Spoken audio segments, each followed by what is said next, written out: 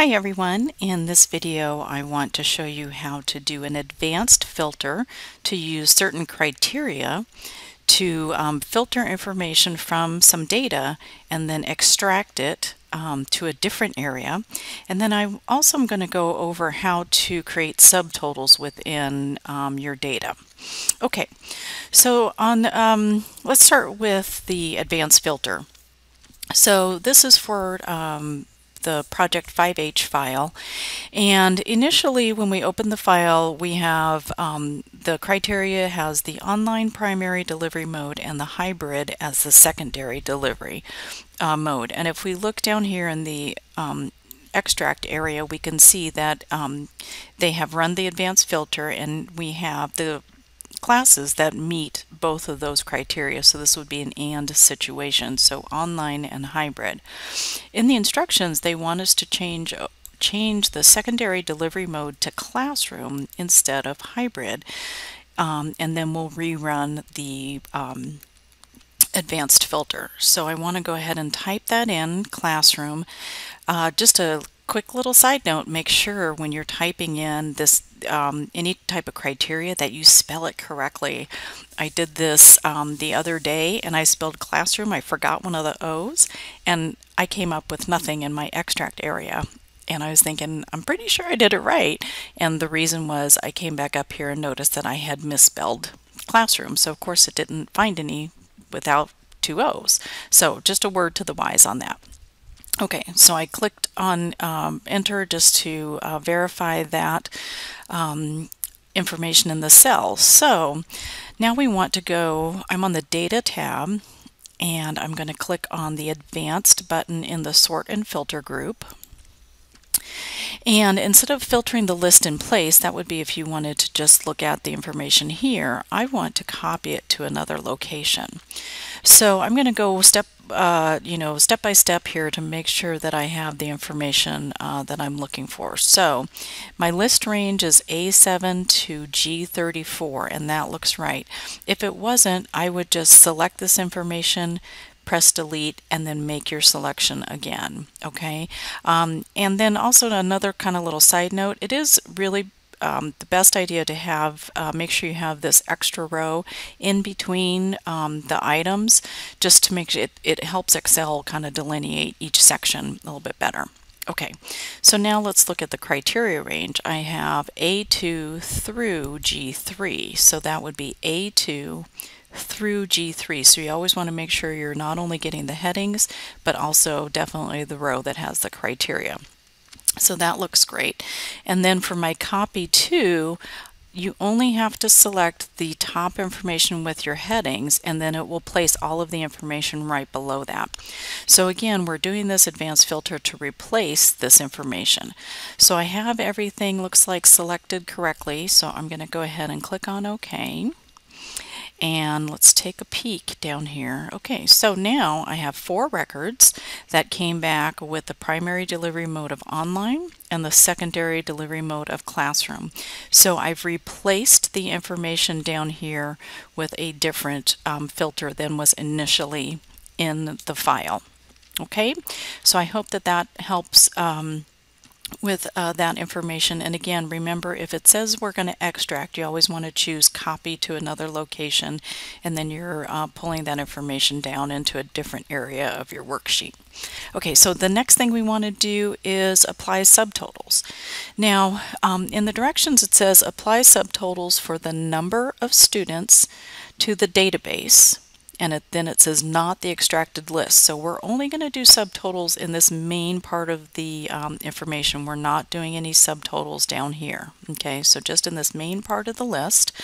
So we want to find the number of students by division. So let's take a look excuse me, at our information.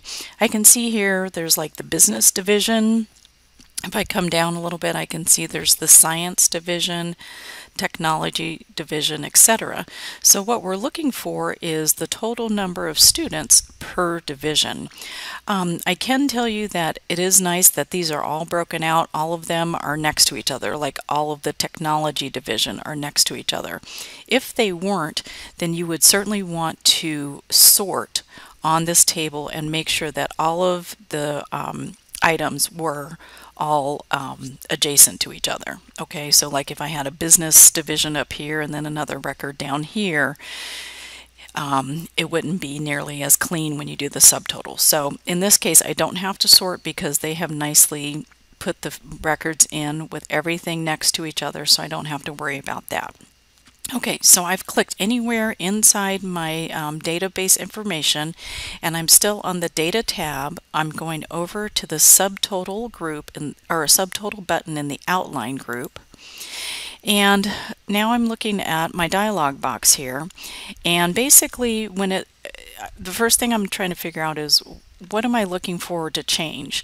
And when I'm reading this, the information, it's saying that I want to apply subtotals for the number of students by division. So that kind of verbiage gives me the idea that every time the division changes, so I'm choosing division here, so at each change in division, I want to sum, sorry about that, I want to sum the number of students. Okay, so I'm adding up the number of students. Okay, so we want to make sure, and sorry, I clicked outside of that. I wanted to click back in just to make sure that it knew exactly what area I was working with. If there were any subtotals that were already there, this would replace it, and then we want the summary below the data, and I'll show you that in just a sec. So this looks pretty good. We're looking at our subtotals. Every time the division changes, I want to see what the total number of students is for that division. Okay, so let's go ahead and click on OK and see what we come up with. Okay. So this is what it means by the totals underneath the data. So I have the business total, and the number of students in the business division is 152.